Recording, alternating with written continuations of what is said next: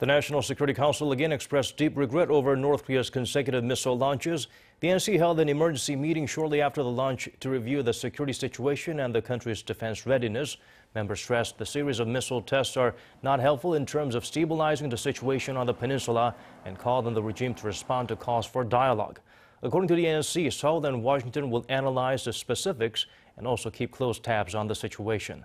President Moon Jae-in ordered National Security Advisor Hoon to remain in the country instead of joining his trip to the Middle East and Africa to oversee the domestic security situation.